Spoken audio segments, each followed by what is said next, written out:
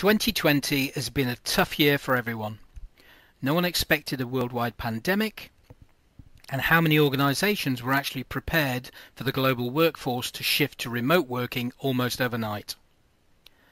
Like a lot of essential industries, cybersecurity has been thrust into the front line and has had to adapt quickly. Many organizations already had some form of hybrid security in place, but this huge shift put unexpected strain on people, processes and technology. Even leadership has had a tough time dealing with the balancing act, and now more than ever it's difficult to ensure that the lines between security and convenience aren't being blurred. Over the past few months we've had the opportunity to learn a lot from our peers. We've had success stories and lessons learned from the mistakes made.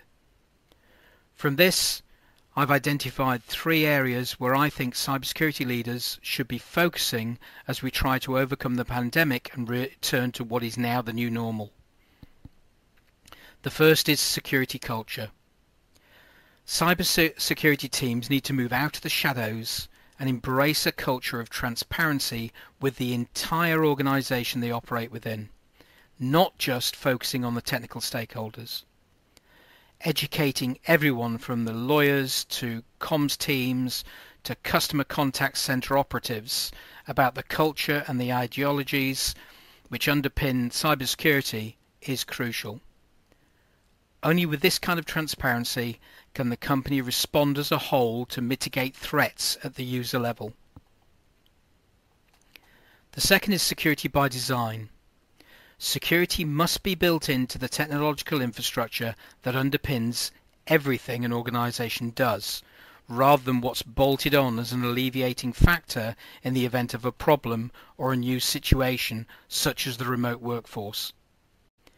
Cybersecurity is played out using technology, but as always it's dictated by humans, and that's the third one. The strength of the cybersecurity community lies in their ability to unite around a common good, building bonds both internally and externally that are strong enough to collectively evolve in the face of a never-ending threat landscape. This evolution is key, but we can't afford to stand still. Opportunities for change exist in a number of avenues. Increased diversity and the ability to foster greater collaboration and education with non-technical teams appears to offer the route to least resistance.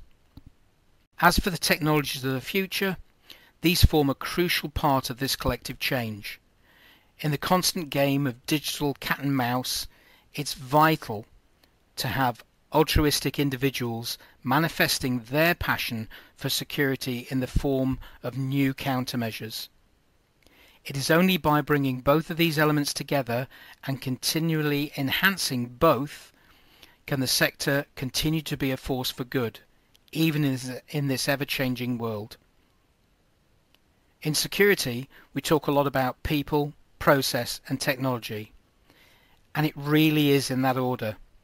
The culture of the people will help influence the processes, which in turn will help influence the buying decisions and the implementation decisions of your technologies.